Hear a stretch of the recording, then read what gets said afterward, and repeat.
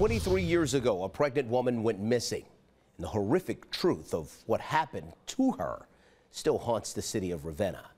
In the latest episode of the 19 Investigates podcast, Dark Side of the Land, Kelly Kennedy takes a deep dive into the bizarre tragedy and unravels how a young mom-to-be became the unlucky victim in a baby-snatching murder plot. I'm living with the hope that somewhere my wife Teresa and our child are still alive and safe. 23-year-old Teresa Andrews couldn't wait to welcome her first child into the world.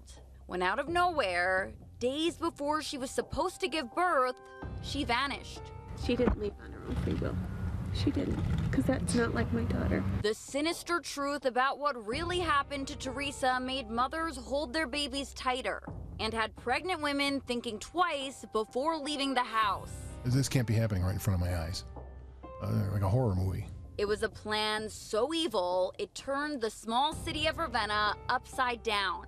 But in the end, police put the pieces together, and they discovered Teresa was targeted by a woman who was so desperate for a child, she was willing to do anything to get one, even if it meant committing murder. Well, there was obviously some misrepresentations going on by Michelle Bika as to her condition. Physically, she's a rather large woman. But once Michelle Bika's baby-snatching murder plot fell apart and she realized the cops were closing in, she had to find some way to escape.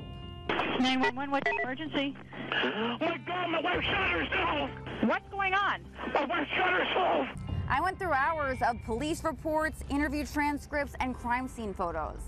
In the latest episode of Dark Side of the Land, I explain how Michelle Bika pegged Teresa Andrews as her target, the elaborate steps Bika took to convince everyone around her that she was pregnant, and how police worked with the FBI to finally crack the case. Reporting in Ravenna, Kelly Kennedy, 19 News. Kelly's new episode dropped on all podcast platforms today. Subscribe to Dark Side of the Land now, wherever you get your podcast, and never miss an investigation.